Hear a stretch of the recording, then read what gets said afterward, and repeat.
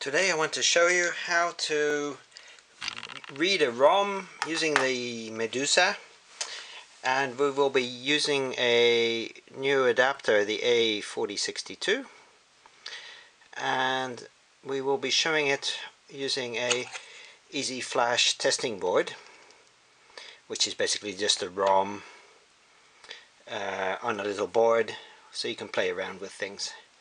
Let's connect it all together. We use the blue cable. It plugs into the Easy Flash adapter and it plugs into the Medusa right here on top.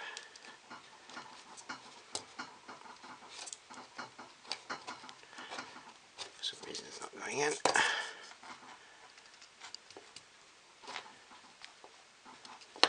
Okay. And the arrow on the Easy Flash has to match up with our testing board, and we plug it in. Choop.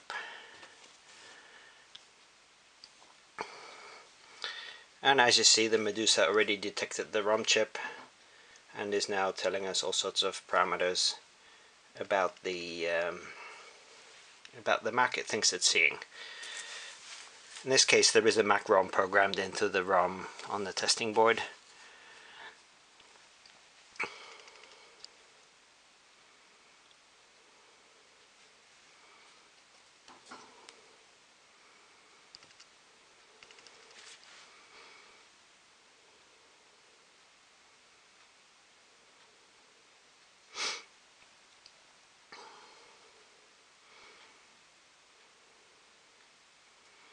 As you see, it's actually managing to read all the information. The funny thing is that the ROM on the board is not being powered at the moment. And yet it can read it. Let's see what information it shows. It shows the ROM chip it sees, 64 megabits. It can find the VSS parameter RAM block, the FSys block, which is where your serial number is stored. It is saying the Mac is set to English, and even American English. Then it's showing the last network that it was connected to, plus some gibberish. The name of the machine, the serial number of the Mac, production date of the Mac. It shows that it's not locked. Firmware version MacBook Pro 13.3. Motherboard 00281. So this is a Retina 15-inch touch bar.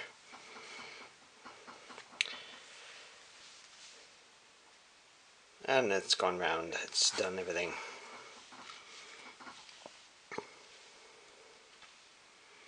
Let's see if we can read it in this non-powered state.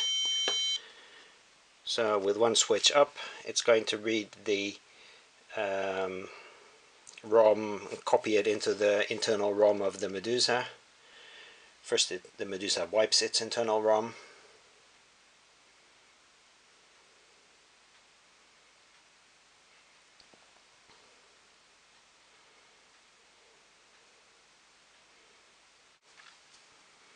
We'll fast forward a little bit so that you won't get too bored. And now it's going to read.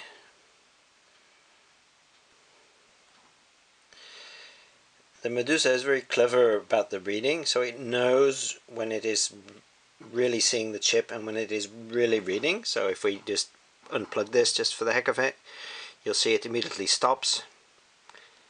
And if we plug it back in, it continues.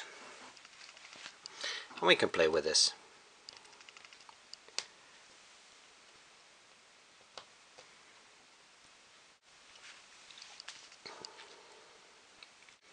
So if the Medusa manages to read the ROM, you know that you have actually read it properly.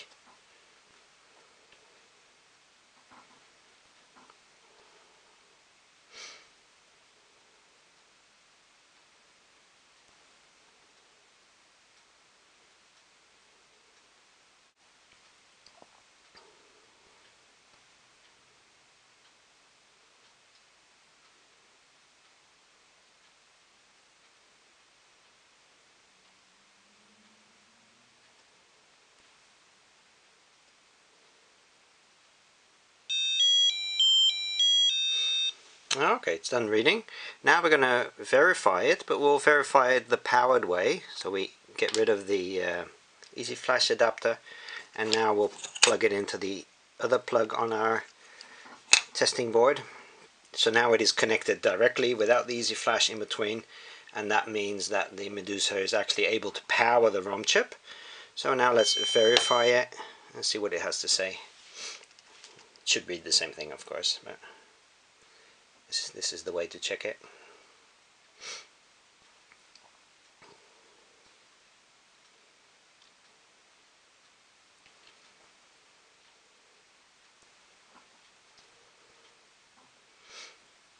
Here as well, it is checking whether it sees the chip, so if we unplug it, it stops. You see the counter stops counting, and if we plug it back in, it continues again.